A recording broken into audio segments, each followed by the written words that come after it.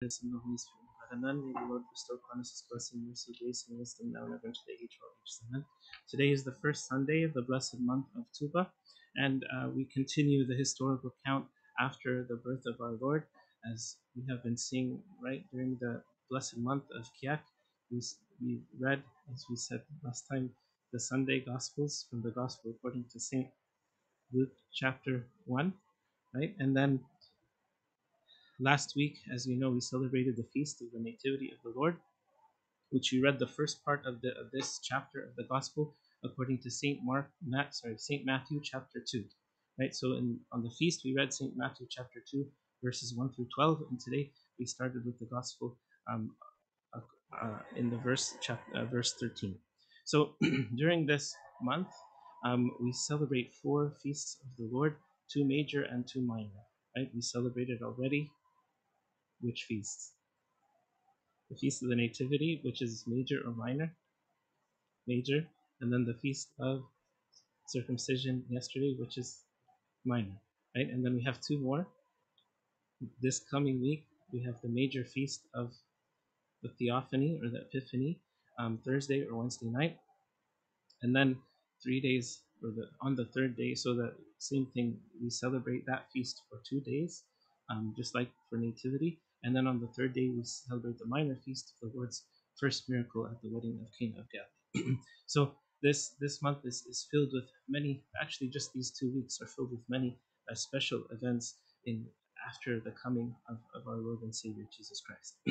So here we see in the Gospel of today, St. Matthew fast forwards a little bit after the birth of the Lord and then the visitation of the Magi, which didn't, as we said last week, didn't happen immediately, but there was a period of time. Um, then the Magi came, and that brought to the realization to King Herod of what was going to transpire, right? And um, the Holy Family flees into Egypt as a result of God's direction through the angel. And sometimes God wants us to flee instead of fight. And uh, although uh, Herod was a very bad person, as we know in the history, um, we still have some or a lesson to learn from him. Um, and just like uh, the Lord in the Gospel according to Saint Luke, when he the parable of the unjust steward, he teaches us that even the children of the world should have something to teach the children of God in their shrewdness or in their care for the things relating to their future. We'll get into that in a minute. So, what can we learn from Herod? In verse, I believe it's 16, it says, Then Herod, when he saw that he was deceived by the wise men, was exceedingly angry, and he sent forth and put to death all the male children, of course this is very bad, who were in Bethlehem and all its districts from 2 years old and under. So this shows us that it didn't happen immediately after the birth of Christ. He was around 2 years old when the Holy Family had to flee, according to the time which he had determined from the wise men. So what do we learn from this is that Herod quickly took care of the potential threat to his kingdom, right? He liked being a king, and he was actually a king for many years. I think history says about 38 years, and this was towards the end because he's old and aged, and um, as we see, he's about to die very soon, right? But he still took care of the threat to his kingdom by eliminating what he thought was going to be a threat to replace his kingship, which of course the Lord said, "My kingdom is not of this world," right? So, in a sense, what we learn from this is that when we see a threat to our heavenly royalty or being children of God, or our future inheritance in the kingdom of God, we have to eliminate whatever potential threats or the little foxes, as the Song of Songs says, that threaten our holiness or that threaten our growth. So in the Song of Songs, it says, Catch the foxes, the little foxes that spoil the vines, for our vines have tender grapes. Okay, and the fathers symbolize this or relate this to our spiritual life, is that we are Um, the Christ is the vine, right? And we are the branches, right? And our goal is to bear fruit worthy of repentance.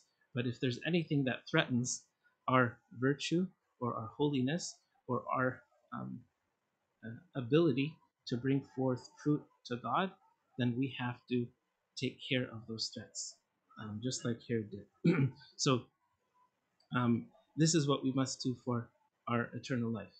Um, and as St. Paul says to the Corinthians, therefore let him who thinks he stands take heed lest he fall. Right? And so another lesson we have from Herod is that he wasn't too proud to get advice and information from others. Right? So even though he was a proud person, right, as we know, um, he was keen to take care and to gather the pertinent information in order for him to be successful. Of course, he wasn't successful because he was fighting against the will of God. But nevertheless, we learn from this.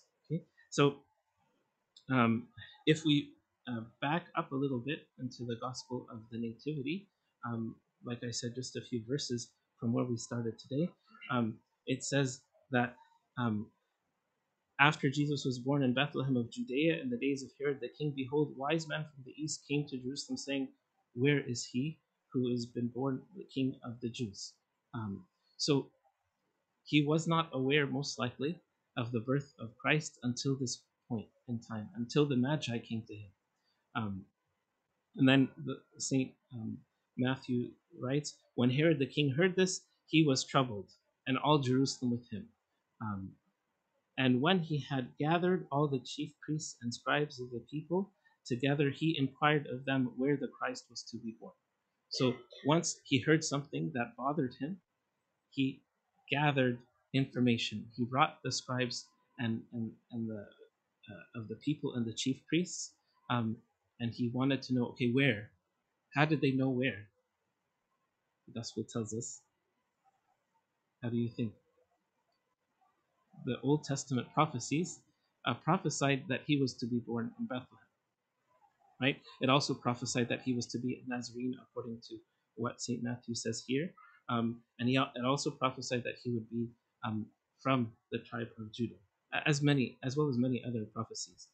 So even though he was not a faithful believer in God, he was able to find out through the proper information where the Christ was to be born.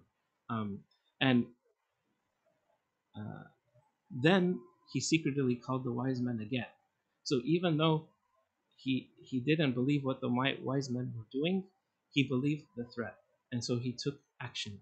And he determined what time the star had appeared, because they told him this was the way that they found out. And then he sent them to Bethlehem, um, even though they were following the star and not him. And he said, go and search carefully for the young child. Of course, he was lying, saying that he wanted to worship God, which is not true. But the idea here is we need to get information from others when we feel that there are these little foxes that are threatening our spiritual life, right? So when other people begin to warn us about our mistakes um, or shortcomings, pride will tell us, I don't want to hear it. Who are you to tell me this?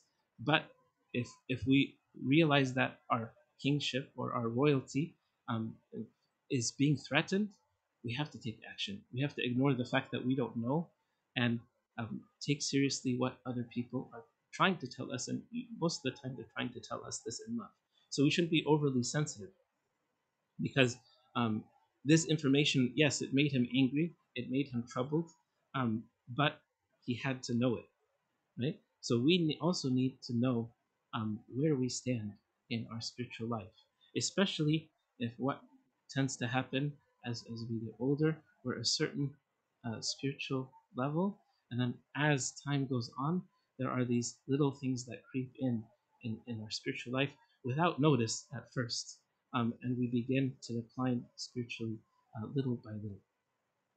And so um, uh, we have to take care and to be shrewd, like we said, as the gospel according to Luke says, but the children of this age are more prudent or shrewd, as the Lord says, than the children of light. And St. Augustine says this is because, right, they look towards the future. So Herod looked towards the future. Oh, this is a potential threat not only to me and my kingdom, but also my children. Um, and he says, even when a cheat is praised for his ingenuity, this is what happens in the Gospel according to St. Luke, um, Christians who make no such provision blush. And he continues by saying, this unjust steward was ensuring for himself a life that was going to end. He said, would you not insure yourself for eternal life? So if there's anything threatening our eternal life, we have to take care of it as soon as possible. And so we take this advice from others, but we also have to do the introspective work in our inner self to realize where am I now, and where have I been, where can I be, and um, we have to make sure that the fearful words that were told by the Lord to the city of Ephesus in the book of Revelation, I have again this against you, that you have left your first love. We don't want to leave our first love. And like St. Gregory, the theologian, says, let us not remain what we are, but let us become what we once were. Because what were we once out of the baptismal font? We were pure, we were holy, we were Christ-like, we were sinless. Right?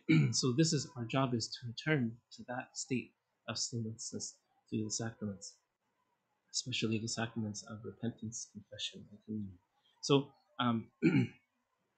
this is basically the first lesson that we learned from an unexpected teacher here. Um, the second thing that we learn is um, in our spiritual struggle, there is a time for fight and there's a time for flight. There's a time to uh, fight against the evil, and there's time to flee. And oftentimes, God wants us to flee, which is actually easier and sometimes more successful if we do it in the proper way. And so, what do I mean by this? Um, in, Instead of the Holy Family insisting to stay in the place that God had allowed for them, for the Christ to be born, they left, right? Um, just like the Bible says also um, that we shouldn't necessarily resist the sinful person. Um, and so, if there is a specific place where sin dwells, like it says in the commandments to the parents and the people responsible for the sponsors responsible for the child or even the adult after baptism, um, do not let them go into the place where sin dwells. So this is a temporary solution, not the final step, but initial step. Sometimes um, we need to make sure that we are not becoming like the people of the world. Right? We are in the world, but we are not of the world, and we are called to rise above the worldly things and the physical things to the heavenly and the spiritual things. But sometimes, after a while, even this happened in the history with the Jews.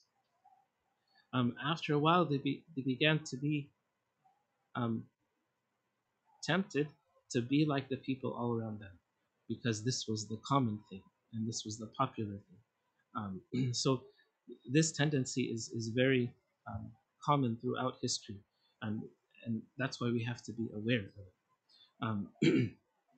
Even the three holy youth had this temptation. They refused to change their names. They refused to change their dress. They refused to change um, their uh, their food.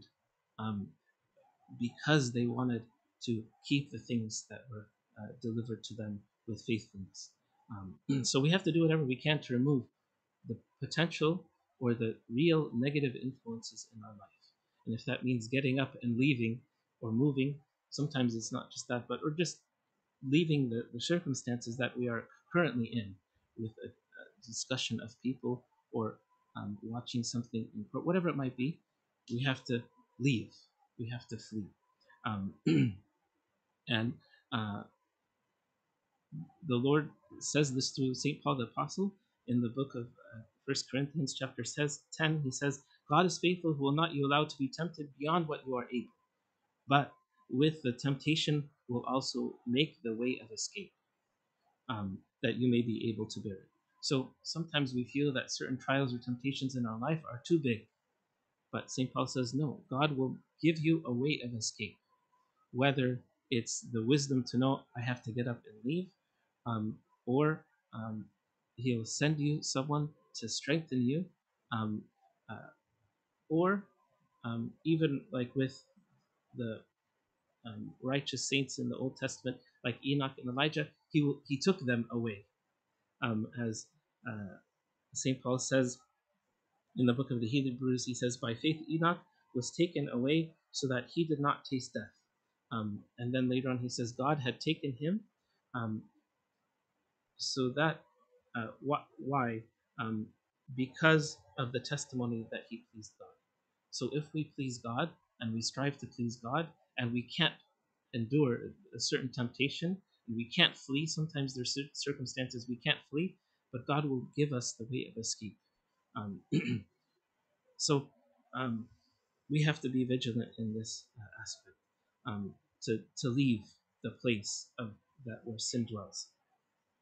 Even if you know the story of the righteous Joseph in the book of Genesis, where he left the place of sin, with the wife of Potiphar, his master. He even left his garment in her hands so he could escape. Um, Saint Mark the apostle actually did the opposite in this case when it came to the